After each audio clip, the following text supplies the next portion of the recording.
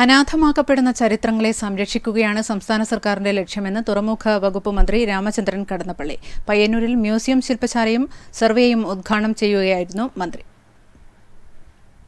ഗാന്ധിനിന്ദ വ്യാപകമാകുന്ന കാലഘട്ടത്തിൽ രാഷ്ട്രപിതാവിന്റെ രക്തസാക്ഷിത്വ വാർഷികം വിപുലമായി ആഘോഷിച്ചാണ് സംസ്ഥാന സർക്കാർ മറ്റ് സംസ്ഥാനങ്ങൾക്ക് വരെ മാതൃകയായത്. ഇതിന്റെ തുടർച്ചയെന്നോണമാണ് പുരാവസ്തു വകുപ്പിന്റെ നേതൃത്വത്തിൽ ഗാന്ധി സ്മൃതി മ്യൂസിയം ഒരുക്കുന്നതെന്നും ജനകീയ പങ്കാളിത്തത്തോടെയാണ് മ്യൂസിയം യാഥാർത്ഥ്യമാക്കാൻ സർക്കാർ ലക്ഷ്യമിടുന്നതെന്നും മന്ത്രി കടന്നപ്പള്ളി രാമചന്ദ്രൻ പറഞ്ഞു.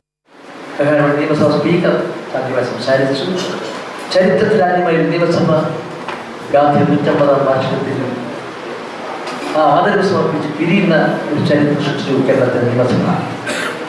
ആരും സാധിക്കും മറ്റുള്ള പ്രദേശങ്ങൾ.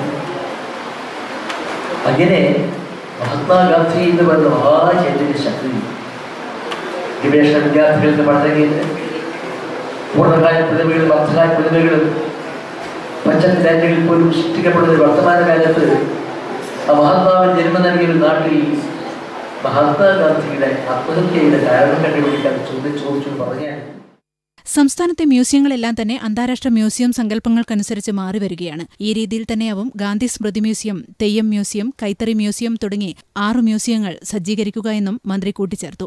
പയ്യന്നൂർ ആനന്ദാശ്രമത്തിൽ നടന്ന ചടങ്ങിൽ സി കൃഷ്ണൻ എം.എൽ.എ. അധ്യക്ഷത വഹിച്ചു. Kerala museum executive director R Chandran Pillai report അവതരിപ്പിച്ചു. മ്യൂസിയം മൃഗശാല വകുപ്പ് ഡയറക്ടർ എസ് അബു, പുരാവസ്തു വകുപ്പ് director K R Sona, artist superintendent R Rajesh Kumar, ward councillor T V Rajitha, K P മധു തുടങ്ങിയവർ സംസാരിച്ചു. തുടർന്ന് ശില്പശാല നടന്നു.